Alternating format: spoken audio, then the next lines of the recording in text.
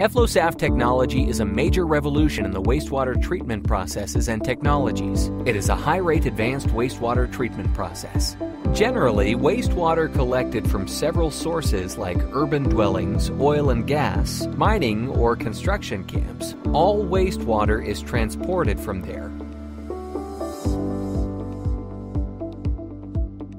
Then received in the adjacent lifting station, which is equipped with submersible sewage pumps, level control switches, and effluent air odor control unit.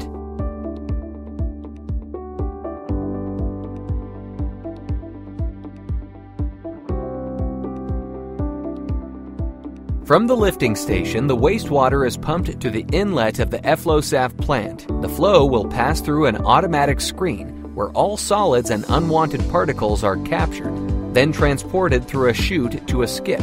The screened wastewater flows then to the aeration and biozone tank.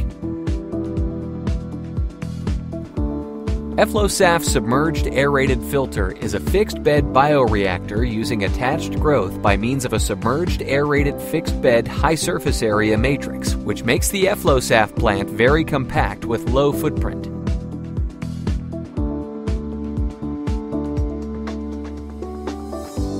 The heart of the system is a structured matrix of welded and rigid polypropylene PP or PVC media with a very high specific surface area. This allows for high concentrations of attached biomass to be maintained in the biozone. The media is assembled in Corodex factory in a certain unique configuration known only by EFLO and fixed in steel frames holding the media block as an integral standalone unit. The ready assembled media block is fixed further to the tank structure itself properly.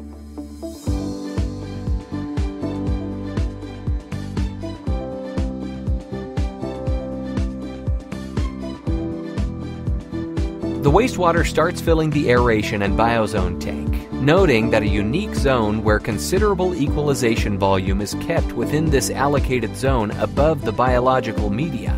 This also helps to relax the process further.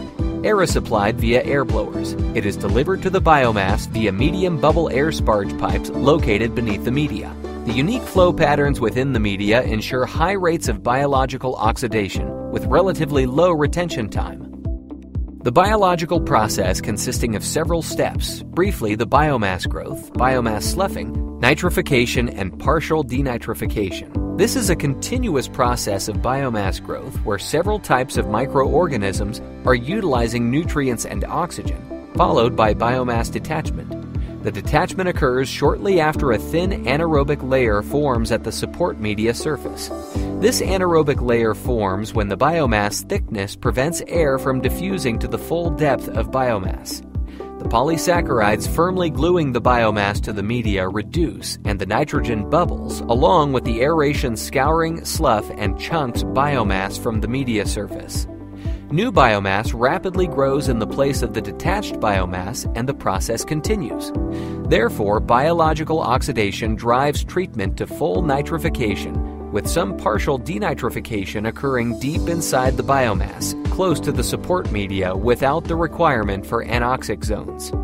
Also, the biomass is correctly fixed in the biozone, which makes the sludge return or mixed liquor recirculation is not required, all of which makes the process very easy. Very high concentration of attached biomass is maintained in the biozone. The support media ensures air bubble retention time is prolonged due to the zigzag route through the media, allowing exceptionally high oxygen transfer efficiency rate that reduce the size of the air blowers, which in turn leads for less energy consumption and large power savings. Mixed liquor is transferred to the settlement tank via several mechanisms related to EFLO's proprietary technology know-how, in a way where the flow, the amount of passed solids, the overflow rate through the weirs or baffles arrangements, and any trapped content of scum are all taken care of. The collected sludge then transferred to the sludge holding tank. The sludge holding tank is equipped also with EFLO's know-how decanting mechanism to remove the watery supernatant, which ensures further thickening of the sludge considering higher percentage of DS, dry solids content. In the disinfection tank, the effluent is dosed with a diluted solution of sodium or calcium hypochlorite and given certain reaction time. The residual chlorine concentration in the treated water is considered as per the end user requirement.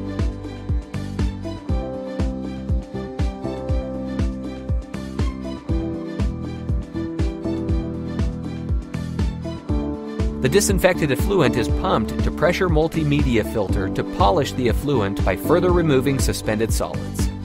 This filter is located in the control or machinery room along with other components like pumps, blowers, and control panel.